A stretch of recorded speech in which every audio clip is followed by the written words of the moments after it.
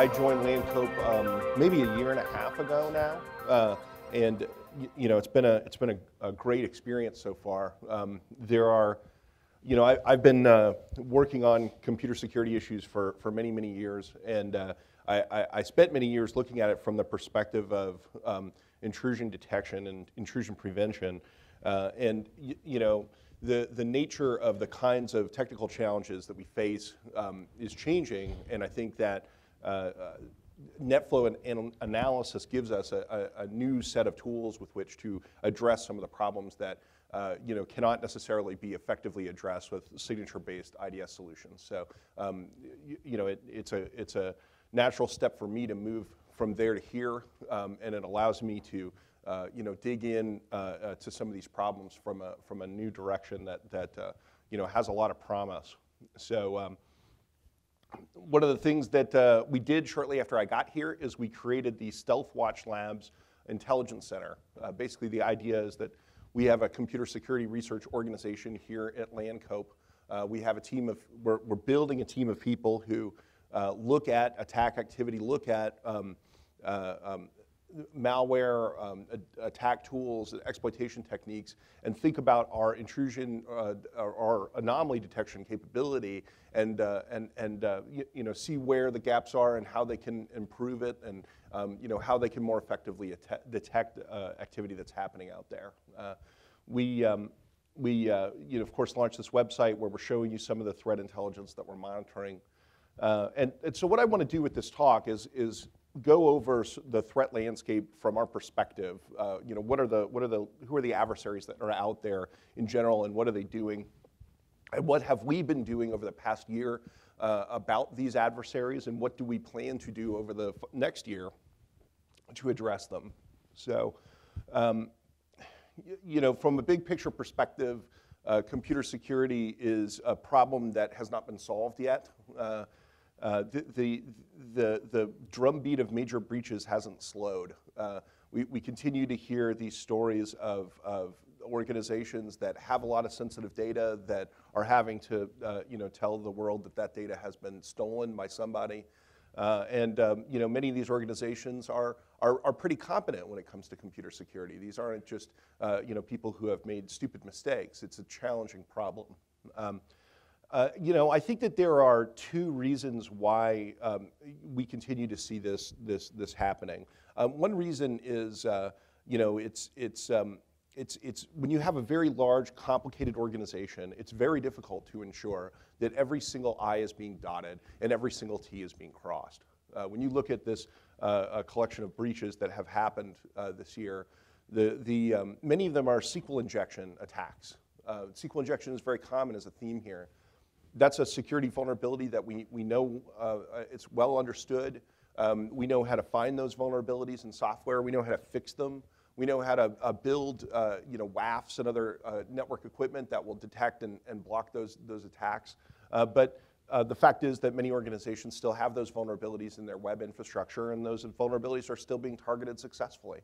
And it's simply because it's challenging, even though you know the vulnerability and you know how to mitigate it, it's challenging to put that mitigation into practice every single place that you are responsible for.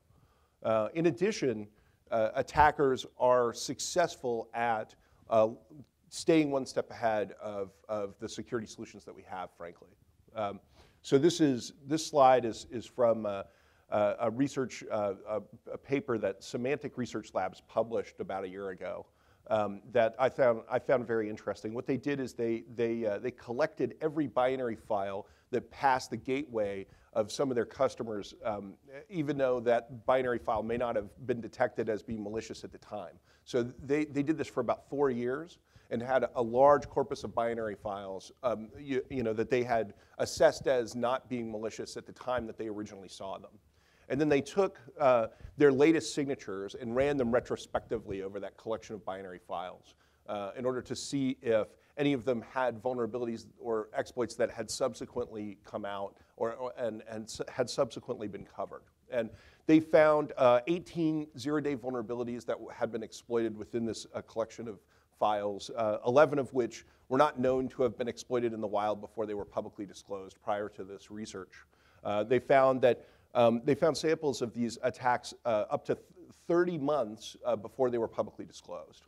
And an average of 312 days between the first attack that they saw and actual public disclosure of the vulnerability. So it gives you an idea of, with respect to sophisticated attackers, how early they're able to get information that they can use to target networks, and how long they're able to use that information before anyone knows about the vulnerability, before there are patches available, before security solutions like antivirus have signatures. And so it gives you an idea of just how ahead of the game some of these adversaries are. So this slide is from a talk that I did 2 weeks ago at Virus Bulletin. I did a talk on the consequences of premature disclosure of security vulnerabilities with Holly Stewart from Microsoft. And we looked at a number of examples from history of security vulnerability disclosure and how things played out over time. And one of the more interesting examples is Stuxnet. Stuxnet had a couple of zero-day vulnerabilities that it exploited. One of them was disclosed when Stuxnet was first discovered, which was in July of 2010. And immediately, so you see the Stuxnet activity, which is this black line down at the bottom, and then you see this dotted line. That dotted line is other malware that was out there exploiting that vulnerability. So you see the public disclosure date of the 14th of July, and within a few days, there are a bunch of other malware campaigns that have adopted that vulnerability and are targeting it because there was no patch available at the time. The patch got released a few weeks later. But what's really striking about this, we now know, we didn't know it at the time, we know that Stuxnet was an example of essentially like international conflict in cyberspace. It was created by nation states in order to damage a nuclear or uranium refinement plant. And this activity here, these additional attacks that took place with this vulnerability, this is essentially collateral damage that occurred in the context of a conflict between nation states on the internet. So this is the reality of the situation that we're dealing with today. This isn't a science fiction book. This is something that affected networks all over the world. And this is the gravity of the challenge that we face, that we have nation state crafted attack activity that we have to contend with on our networks. And we don't, as long as I've worked in this space, the reality keeps getting more significant. The consequences of compromising computer networks, the opportunities for attackers keep growing. The amount of money that financially motivated attackers can make keeps increasing. The opportunity for things like espionage and destruction of infrastructure keep increasing, and people are taking advantage of that opportunity more and more. So, in spite of all the work that we've been doing over the past decade to improve computer security, because the value of attacking systems keeps increasing, the amount of attack activity is increasing with it, and it continues to become more sophisticated. So, who are the key threat actors from our perspective? Hacktivists, can cause people who are angry and want to make a political statement have demonstrated that they can cause a significant amount of chaos on the internet. Organized crime, people who have a financial motivation are running large botnets. Sometimes large networks of people are getting together to do these crimes. Malicious insiders as well. That's a topic that, so Forrester put out a study this week that they did a survey of different IT security folks, and 25% of them indicated that malicious insiders were a significant source of attacks in their environment. So it's a serious issue. It's not an issue that I think IT security as a profession understands how to deal with as well as we know how to deal with things like malware. But that's changing, and I'll talk about that in this talk. And of course, nation states. It's a reality that we are facing nation state-sponsored attack activity in our networks. So I want to start with actually the second threat actor, organized crime. And obviously, there's a variety of different attacks that those people engage in. They often engage in targeted attacks, but a lot of the attack activity we associate with them is malware. They're disseminating malware to try to infect as many machines as they can and to steal credit card numbers and credentials and other things. It's been about 9 months since Lancope launched the Slick threat feed, and it's threat intelligence about command and control for a number of different botnets that are out there. We really want to hear feedback from those of you who have been working with Slick regarding your experiences with it. How is it working out for you? So far, I've heard some good feedback. People are finding that it is effective, that it's telling them about things that they didn't know about. It's worth asking ourselves why. Why is threat intelligence an effective tool? And there's two reasons. I think it goes back to the two reasons that I talked about before. One is that it's very difficult to make sure that every I is dotted and every T is crossed. You're supposed to have AV on every computer in your environment, but you don't. And so looking at things from the network perspective can help you catch things that you didn't catch because of your desktop AV, because of gaps in compliance with the policy that you have. A second reason is that attackers are good at staying one step ahead of the security tools that we have. So attackers have gotten really good at encoding malware, packing malware, so that AV won't detect it. One piece of malware will be packed in a variety of different ways, and they'll send out a huge number of different samples. And some AVs will catch some percentage of those samples, and other AVs will catch another percentage of those samples. But it's unusual that everyone's catching everything out of the gate. But if you can get it's all essentially the same malware inside of the packing, and they all talk to the same command and control server. So you get the command and control server, and you look for connections that target it, and you can see samples that are covered as well as samples that aren't covered, and samples that no one has seen yet. So it's an effective way to get protection out there quickly, and to try to keep parity with the attack activity that's happening out there. So. Like I said, this is about 9 months old, and our first step is to get some feedback from everyone about how it's doing so far with what we have in there. But obviously, our goal is to continue to build upon this and to create new threat intelligence sources that are valuable to you.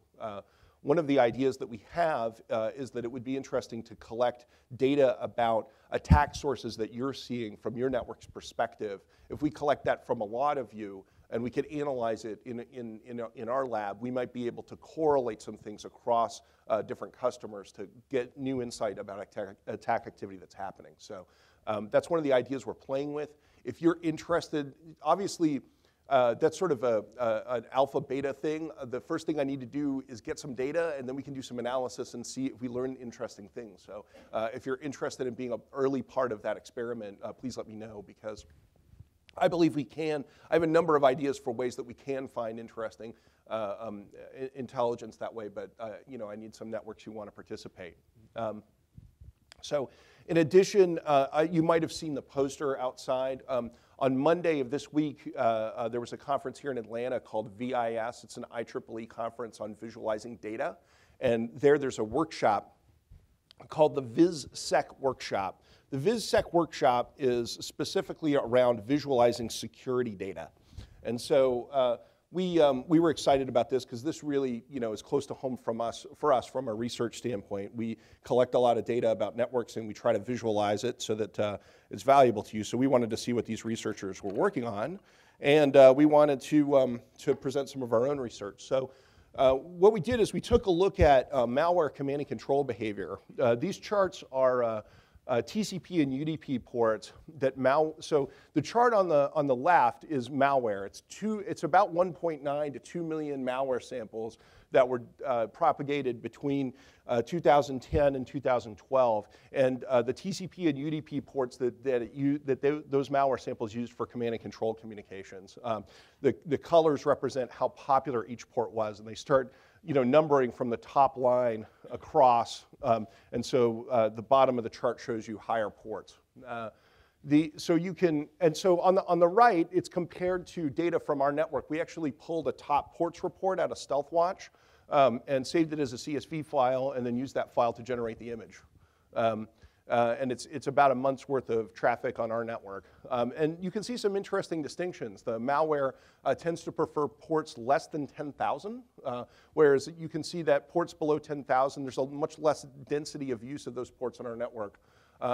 That's a strange number for a barrier to exist, particularly in the natural or the legitimate traffic. I'm not sure exactly why that occurred. We know that we expected a difference to occur at port 1024, and it did.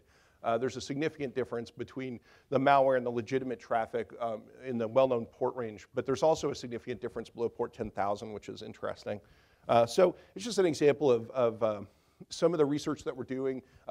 I think it speaks to the power of anomaly detection because you can clearly see that there are distinctions here between legitimate and malicious activity, and we hope to be able to leverage those observations in order to develop new signatures in the product. So, you know, that poster is out there, and I'll be happy to go into more detail about that if you're interested. So that's malware. Another issue that we see a lot of is DDoS.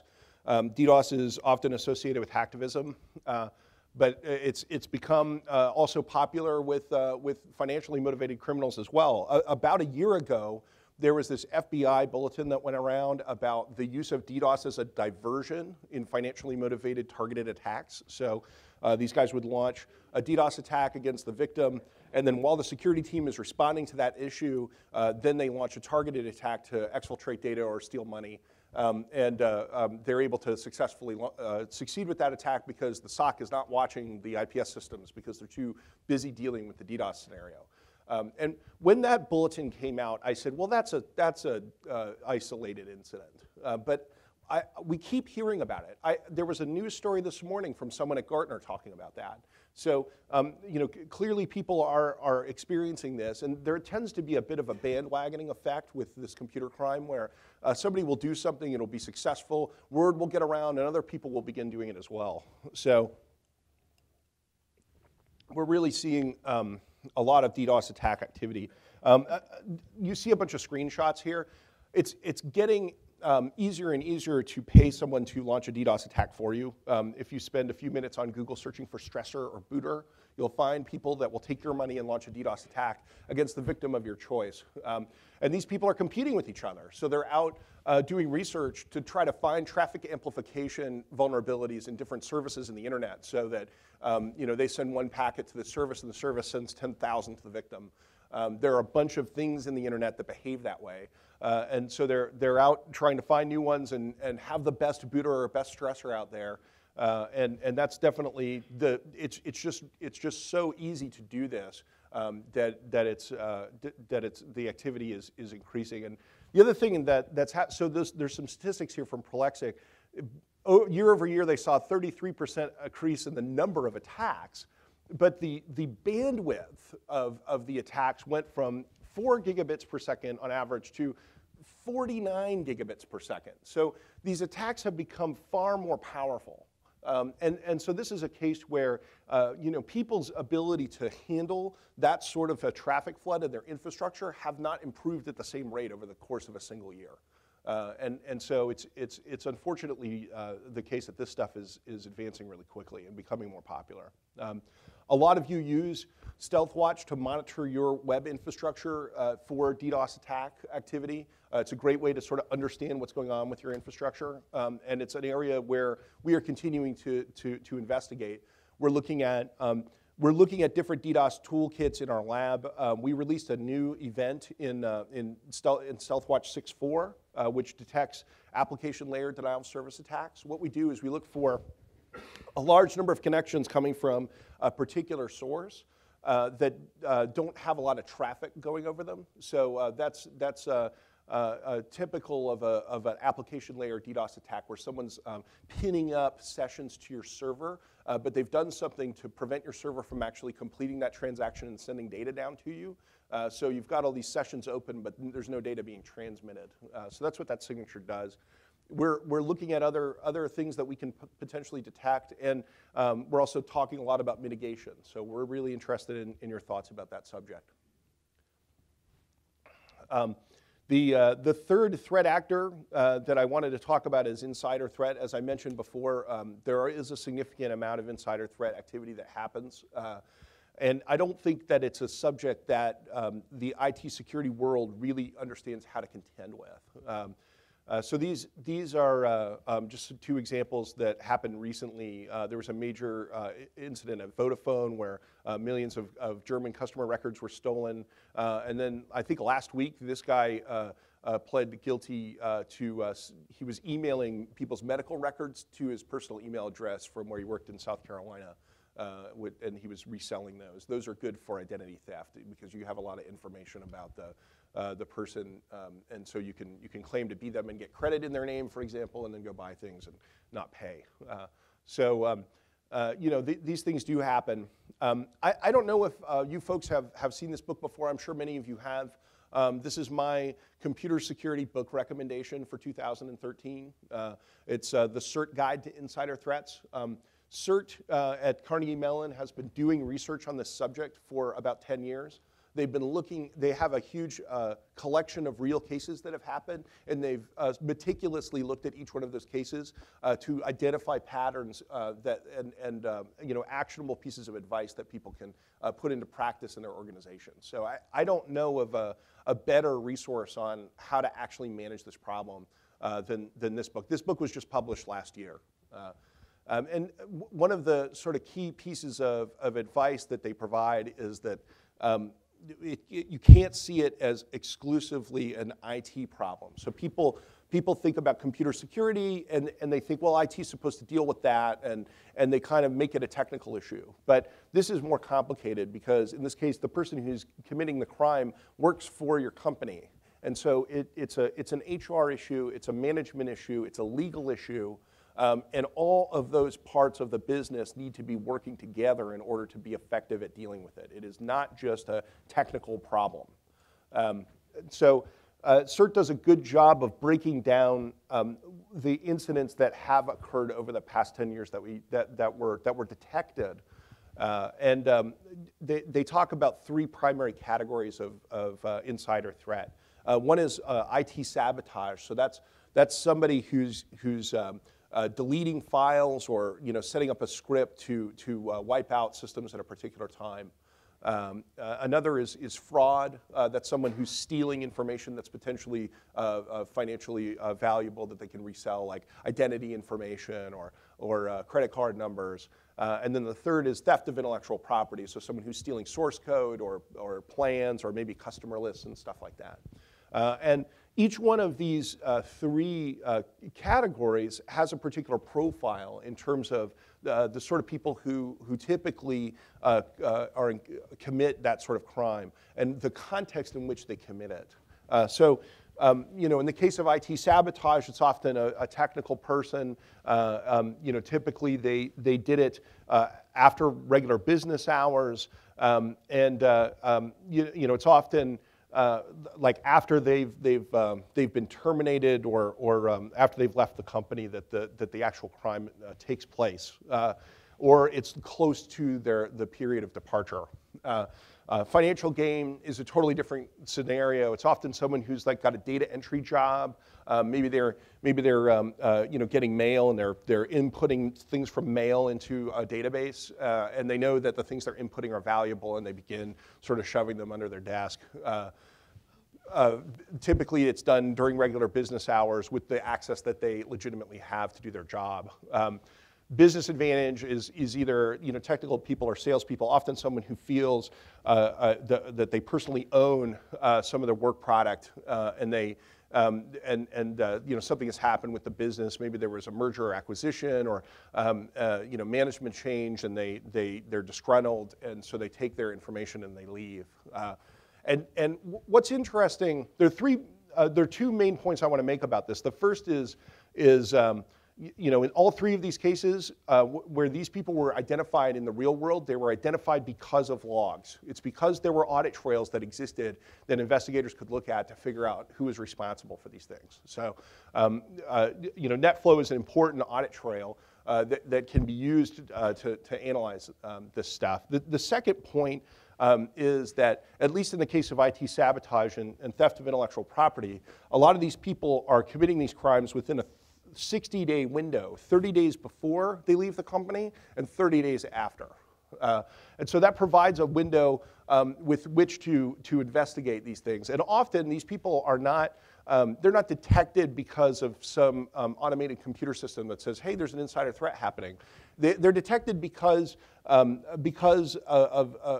management knows that this person is disgruntled, or management knows that something is going on, and they become suspicious, and that prompts an investigation. So it's a human-driven situation where IT security is receiving a request from HR that says this person is probably worth investigating, and then using the audit trails that IT security has access to, they then go investigate and determine whether or not that's really an issue. So in 6.4 in StealthWatch, we added some reports that make this process much easier to do with NetFlow.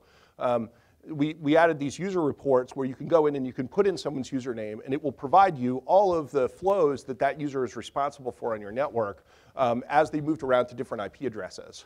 So that makes it very easy to get an understanding of what behavior that person is engaged in. It also ties up the alarms that have fired on the different IPs that they had while they had them. So if there was a suspect data loss alarm, for example, that fired, you'll see that alarm information in these reports.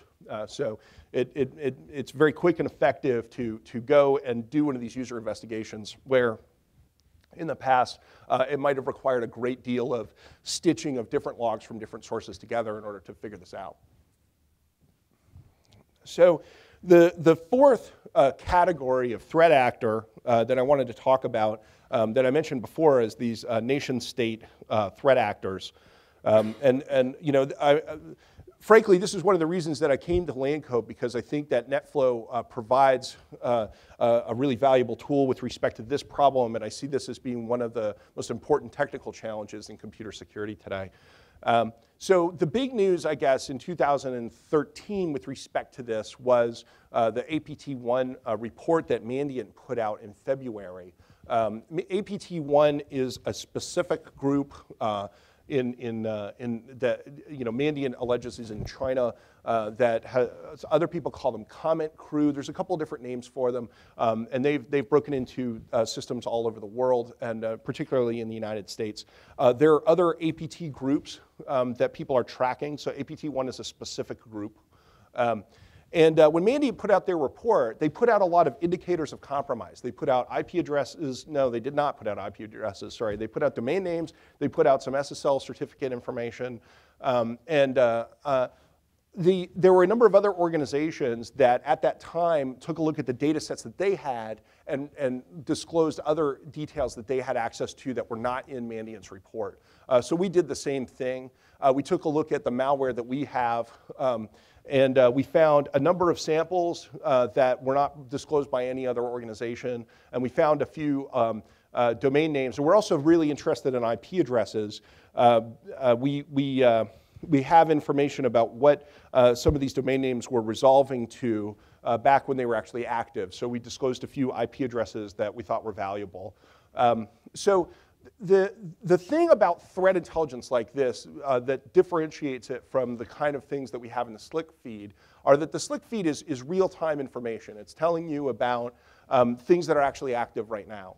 Whereas this stuff, the minute that these reports came out, all of this was burned, okay? These guys they shut all that stuff down. They immediately started redirecting those domain names at different IPs. So you can't use this stuff in real time to detect things on your network. But if you have historical information, then you can use this threat intelligence to see if you were infected in the past. And NetFlow is a great way to do that. We had a lot of customers who took the IP address ranges that were disclosed, checked them against their system, and discovered incidents that they did not know about in the past. I know of at least one customer that ended up calling the FBI as a consequence of the investigation that this prompted. So this goes back to what I was saying, that I think that a corpus of NetFlow that in your network is a really valuable asset to have when you're investigating this sort of adversary. So the CSO of Mandiant testified in Congress in March, about a month after this report came out. And this quote comes from his congressional testimony, and I thought he sort of hit the nail on the head here. He said, every company in the United States that cares about security needs to be able to take a report like ours, digest the information in it, and look for intruders in your company. If you look at this report and you can't do that, you can't figure out how to find intruders in your company, that's probably job one. You need to be able to do that. And secondly, you need to be able to see over time how this affects you. We find that too many companies don't treat this as a business process. They treat it as something that engineers and technicians need to deal with. You need to realize that dealing with intruders is a fact of life in the business world, and it needs to be a continuous business process.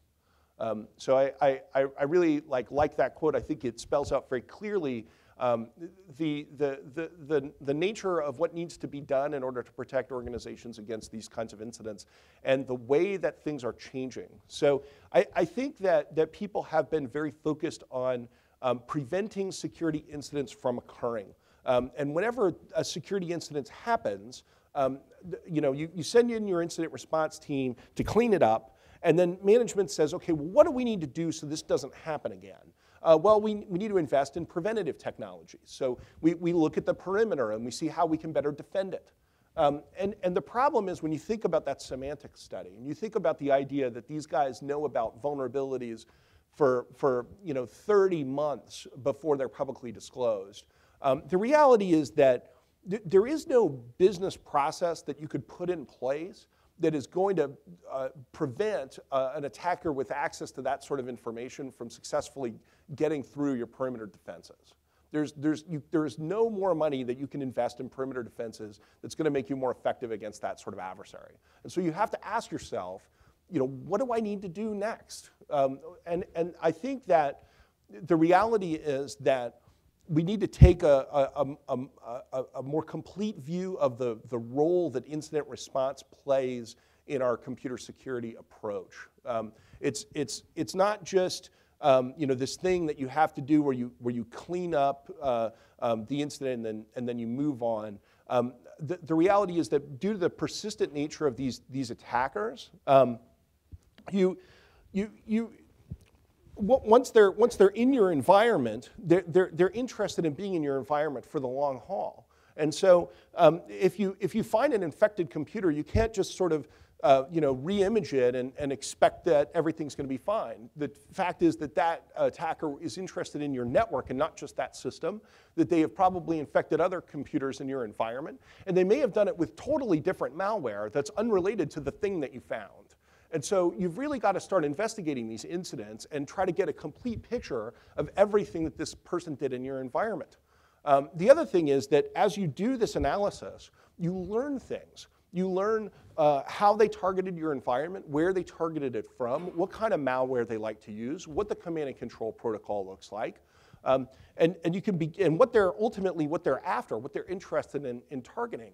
And so you can sit back and think, first of all, these are all indicators that I could potentially look at my network and see if they show up in other places. So they may launch a different attack that has some different characteristics, but it might share some characteristics with the attack that you discovered. And so if you can find those connections, that might be a thread that you can pull on that enables you to see things that you couldn't find before. In addition, it enables you to think about, now I know what my adversary is trying to accomplish. I can put myself in his shoes and I can think about what steps he might take, and I can try to anticipate his actions. And so incident response becomes part of how you protect the environment. It's not just this thing that you do after you lose. It's actually part of what you do to protect yourself. You engage in, you detect these attacks, you respond, you analyze them, and you distill from that analysis new pieces of information that you can use to better protect yourself in the future. And so you're going to hear more about incident response from Larry Poneman tomorrow morning. We did an interesting survey with them on this subject. But I think that that incident response is really the centerpiece of advanced threat defense, and organizations need to be thinking about what their capability to do it is, what tooling they have around it, you know, how they're taking the lessons that they're learning from it and applying them back into defending their networks. So, you know, the kill chain is sort of a topic that's been beat to death, I think, over the past couple years, but it's a great subject because it speaks to the need to have a multidimensional view of attacker behavior. For years, people have focused on perimeter and the exploitation step with intrusion prevention and the initial infection step, detecting malware with AV. And that's been the extent of the analysis that they've done of incidents against their environment. If we know that attackers can evade the exploitation defenses that we have and evade the infection defenses that we have, then we've got to start looking at other aspects of their behavior. And so understanding every step of the attacker's behavior and what controls you can put in place at each of those steps is a really important part of again, being able to defend yourself against a sophisticated adversary. But the other thing is that it's not just sort of all the steps that the attacker has taken, but those steps over time. And so that's where I get to a four-dimensional view of attacker behavior. We need to understand not just the things that they're doing, but when they did them and in what sequence and at what time. And we need the history of what happened in our networks in order to be able to reconstruct that picture. So, you know, again, this is why I'm excited about working with NetFlow and why I'm excited about being at Lancope, because I think that solving this problem really well is the key to better defending networks against these kinds of attacks. So what is StealthWatch Labs going to be doing in 2014? So one thing hopefully you'll see from us is a lot more anomaly detection algorithms being added to the product. You know, there hopefully will be an out-of-band content delivery mechanism that is delivered in the product at some point in 2014 that will enable us to you know, update the detection and capability of the product without having to have you upgrade to a new version, which I know is sometimes a politically difficult thing to do. We're refining the security model within the product around the kill chain. So, you know, each one of the anomaly detection events in our product relate to a stage of attacker behavior. And so we're going to organize things that way, and hopefully that will make the detection that we're giving you much clearer and more actionable. When it says, you know, I have a high concern about this host, it'll say, I have a high concern because it is engaged in behavior X that you should be worried about, and not simply, hey, worry about this host. As I mentioned, we're looking at new threat intelligence sources and feeds. Again, I'm really interested in whether you guys are, or whether some of you are interested in working on a research basis in a data sharing relationship, because I believe that there's a lot of value I can get out of that by, you know, essentially using all of your networks as a darknet. Enhanced tools for identifying and sharing indicators of compromise. So we have some really neat work we're doing in the lab around creating a language that lets you describe things that you're looking for in NetFlow, attack activity, for example, and enabling you to share those descriptions with each other. So that because you know, one of you may see a targeted incident against your environment, you don't want to go tell everyone in the world that what you know, because the attacker will pivot, but you want to share information with your peers in your industry, because we don't compete on that basis, right? So we want to enable you to do that better, and so that's something that we're working on and will hopefully be released in 2014. We're looking at user behavior. I didn't mention this before. So as I said, we have those user behavioral reports. I can look at the behavior that a user has engaged in. And so when you talk about these advanced attacks, often what happens is that the network is compromised, the attacker gets inside, and then the first thing he does is he goes after credentials. He goes after Active Directory or LDAP or wherever the passwords are stored. And he gets those passwords, and then he logs in over the VPN, right? And now he's coming in and he's not using an exploit, he's not using malware, and he's infecting machines in your environment as a legitimate user. Mandiant has a study that they did on APT incidents that they worked, and they said in 100% of the cases that they investigate, the attackers go after legitimate credentials. And they also said, this was not from their most recent study, but from the one from a year beforehand, they said 54% of the hosts that were compromised had malware on them, which means that 46% did not. They did not have malware. So if your approach to defending yourself against these attackers has to do with looking for malware and looking for exploits, you're missing a significant percentage of the kinds of stuff that's actually happening. And they know that. They know that you're focused on malware and exploits, and that's why they try to pivot out of that domain. And so this is why we're looking at user behavior. So you probably have tools that will tell you like, hey, this guy usually logs in from this country, but today he logged in from a different country. And that can be effective in this context. I've seen it be effective.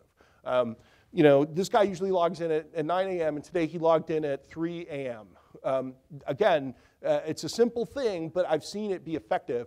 The problem is that those kinds of things are noisy.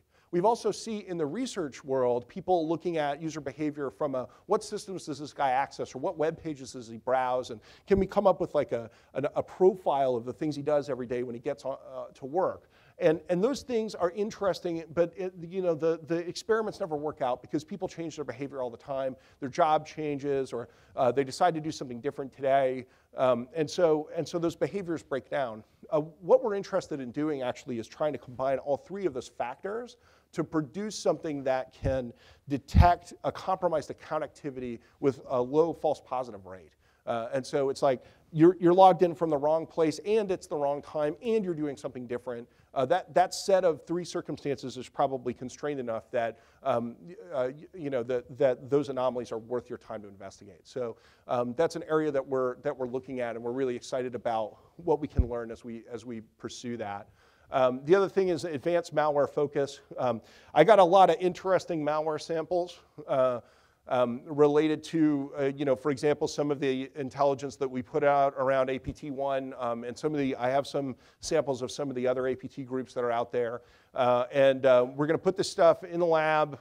In fact, one of our threat researchers is working on that right now. And we're going to look at their command and control behavior and some of the other things that they do on the network, and really align some of the new anomaly detection events that we're putting out to detecting those kinds of samples. And so if you have interesting malware samples that you would like us to include in that analysis, I would love to get a copy of them, and we will certainly look at them and make sure that we consider their behavior in thinking about the new anomaly events that we create.